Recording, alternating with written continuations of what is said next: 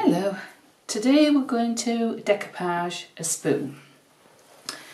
I showed you a picture on the Facebook of one I'd already done, and this one I thought I would do with butterflies and some flowers. The other one that I did with this napkin, which is very, very pretty, and I put a bird on the back of the spoon and some flowers in the bowl of the spoon, and then just at the top here. This one I want to do so it tones, so I'm going to use the blue butterfly, but also so it's a little bit different, so I don't want them all the same. The previous one I used matte medium. This one I'm going to try using watered down PVA just to make sure that it works just as well. Before you start, once you've chosen your images that you want to use off your tissue, you separate the 3 layers of tissue so that you just end up with one layer, which is very translucent really. Then if you want to get your image out from the sheet, say I wanted to use this butterfly, I've already done this so that you don't have to watch me do it with all the images. You just wet your little paintbrush, go round the outside, and then it just tears away. As I say, you've already taken the bottom 2 layers of your tissue off so that there's just the 1 layer left. If you wanted a bit more off, you just go around a little bit nearer.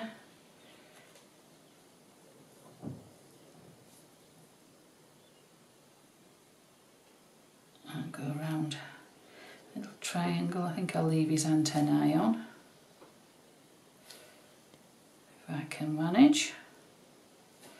Take those away. It's very delicate, we might lose the antennae.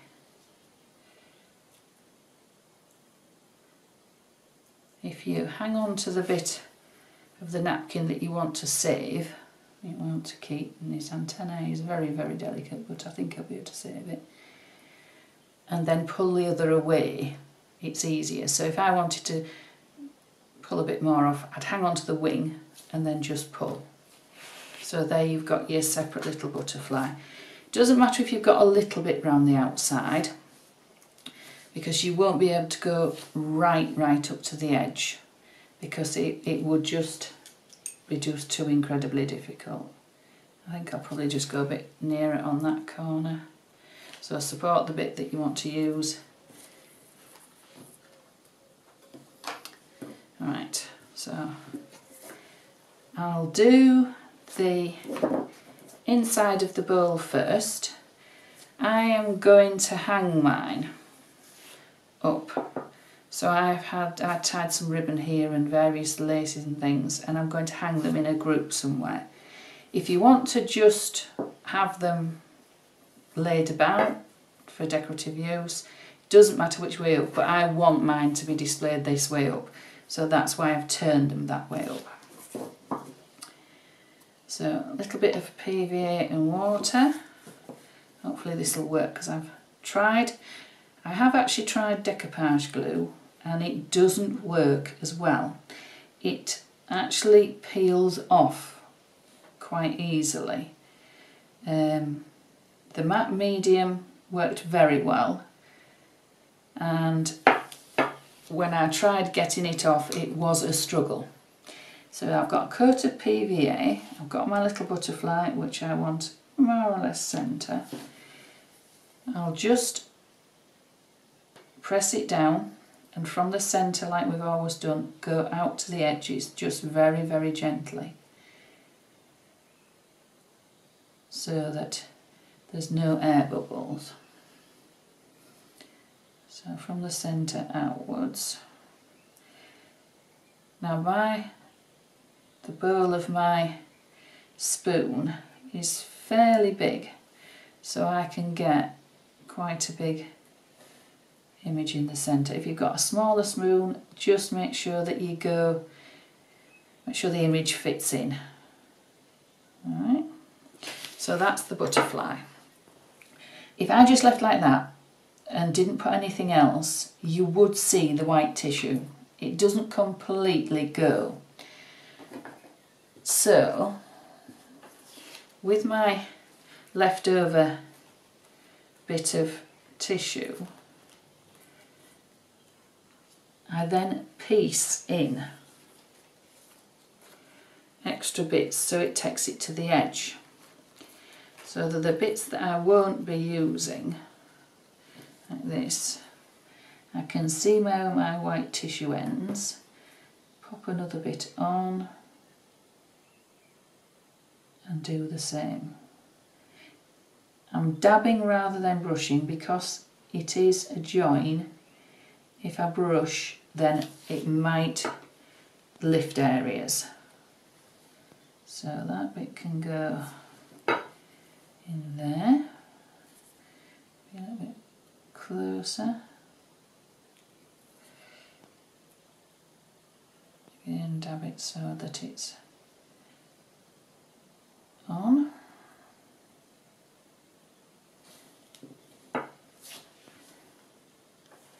And I keep going round the edges, applying little bits so that they fill the gaps basically. Now at the edges, I actually go a fraction over. So this little bit I will go onto the back because my spoons you're going to see the bowl rather than the back most of the time. So I'm going to go over onto the back because the back on mine isn't going to be quite as critical as the front. And you just keep going round with spare bits of tissue.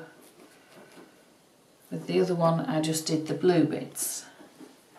This because I've got a creamy white background, I'm just using the creamy bits.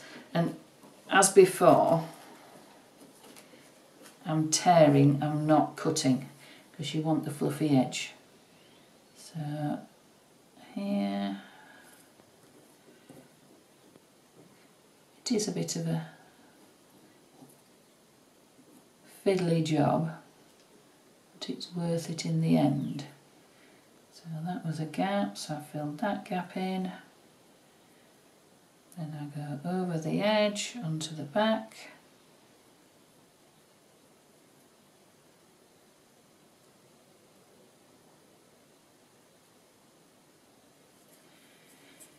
At the bottom I've got a fair bit that I need to cover up.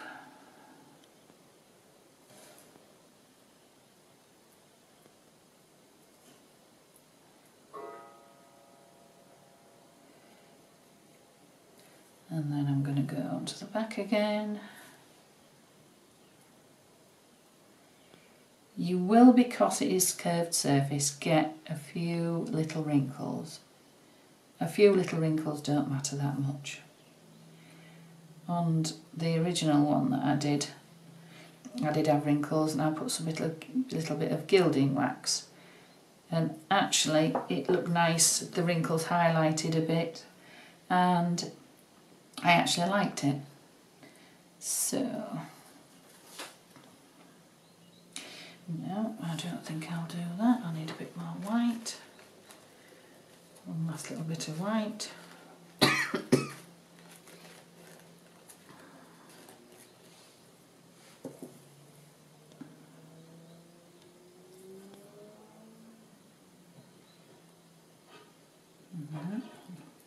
Another little bit.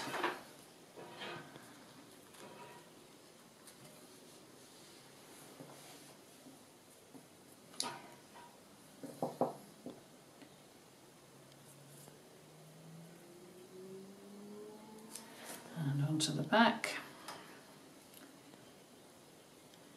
And you basically keep doing that till you've filled all of this. I've got the odd little gap which I can finish later. So it's mostly covered. I want a bit of interest up here and also on the end of the spoon there. So this is off a separate napkin, but I just thought it'll look quite pretty if I have part of a flower,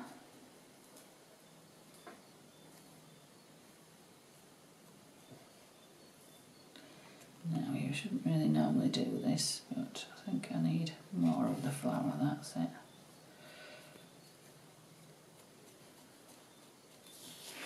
And then over to the back.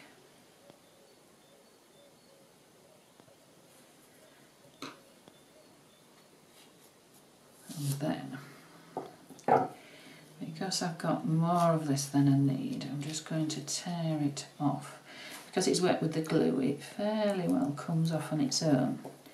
Just be very, very careful. Then I'll go around onto the back. As I say, the back of this of mine is not going to be seen as much, so I don't mind if there's wrinkles.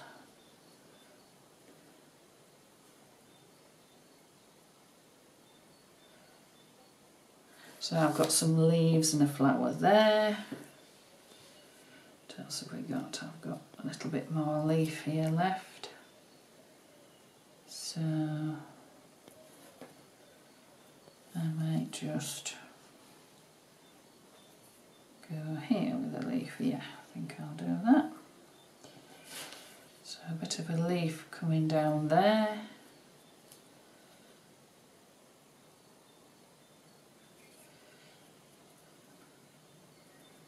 Then going onto the back and that onto the back. So I've got a leaf coming there. I might just do a little bit of a flower. I might do a flower on the back. That looks quite pretty. So I could have a little bit of the flower coming into the bottom there. So a bit more glue. And I know I've already got the tissue on, but it doesn't matter if you layer white over white. So I've got the leaves and the flower just there. Then over onto the back again.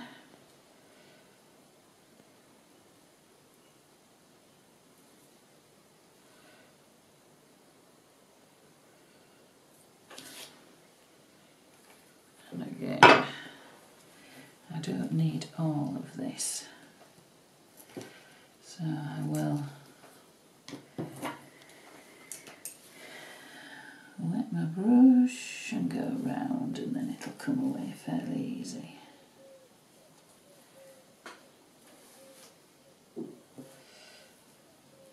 That's it.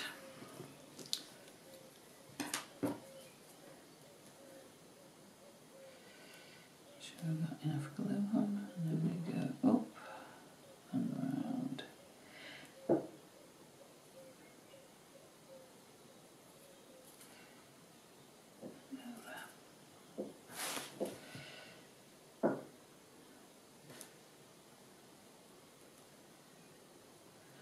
Right, so I've got a vast expanse of nothing. So I think I'm going to put one butterfly, a bit more glue,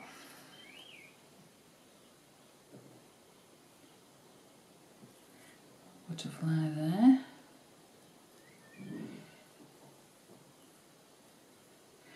and as I say, from the centre outwards, very, very gently. That's where his antennae was nearly missing. Now this bit, because I don't want it to go onto the front, I'll wet again and it should just come away. That's it.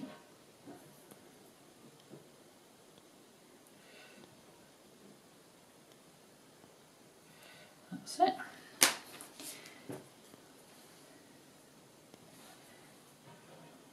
We'll have a bit more brown there. Just wondering if I could fit a second butterfly. We'll have a go. What I might need to do is get rid of part of it.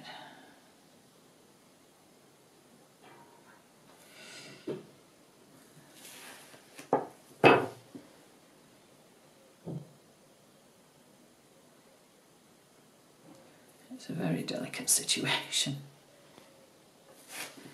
Right.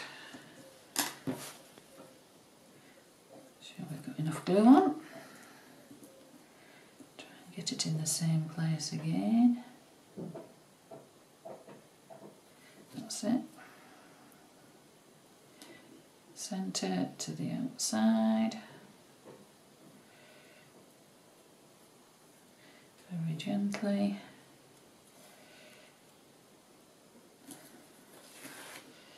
We've got two butterflies on there. We've got a bit of a gap up here.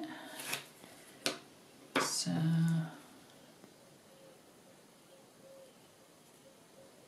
I'm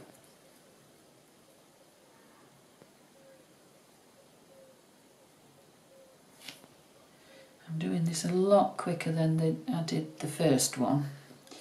So you can take your time, and it is quite important to take your time and not rush things. If you rush too much, you make mistakes. This isn't as perfect as the other one because I've rushed so that I can get this all recorded in a shortish time for you. But that's the top. That's the bottom's looking quite nice. I'll just make sure those little bits go over. So that's looking quite nice, that's looking quite nice, but I still have got some white areas. So what I'll do is I'll find, I've got a leaf here which is quite nice. And we'll have a bit more white or cream.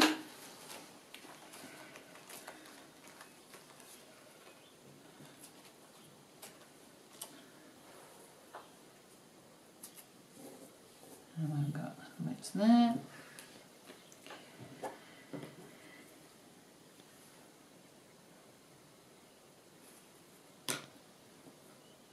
I'll fill these bits in.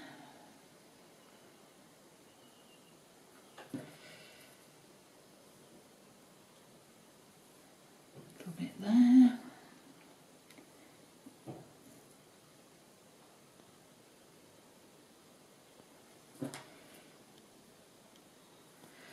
These bits I'm not going to bother about because after I've dried it I'm going to sand those off.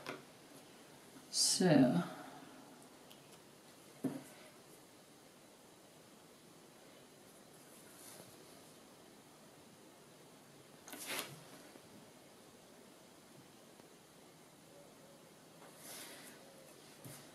must admit the matte medium is easier to work with than the PVA, but the PVA is okay. See now I've got a gap, and I've got the gap is now filled with the leaf. That's it. So I don't think we've hardly any gaps left at all now. Now at this stage I'm going to dry this off and the other bit, because then you'll be able to see what I do for the edges. Sorry about the noise.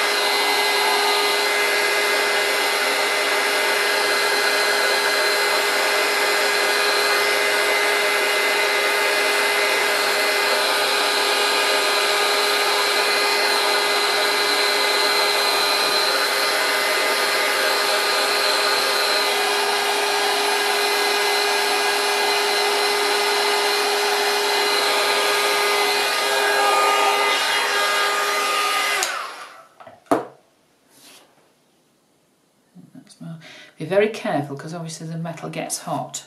I think that's about dry everywhere. Yep.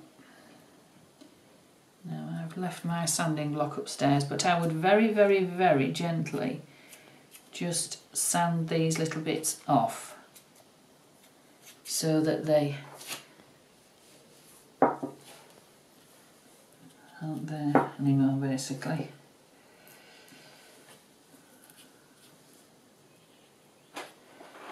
No, I haven't got a sanding block here. Very remiss of me.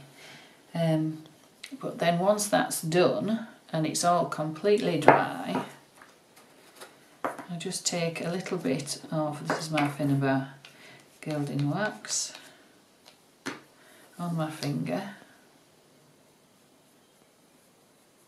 and I just went over it a little bit because it picked up some of the wrinkles, which I didn't mind.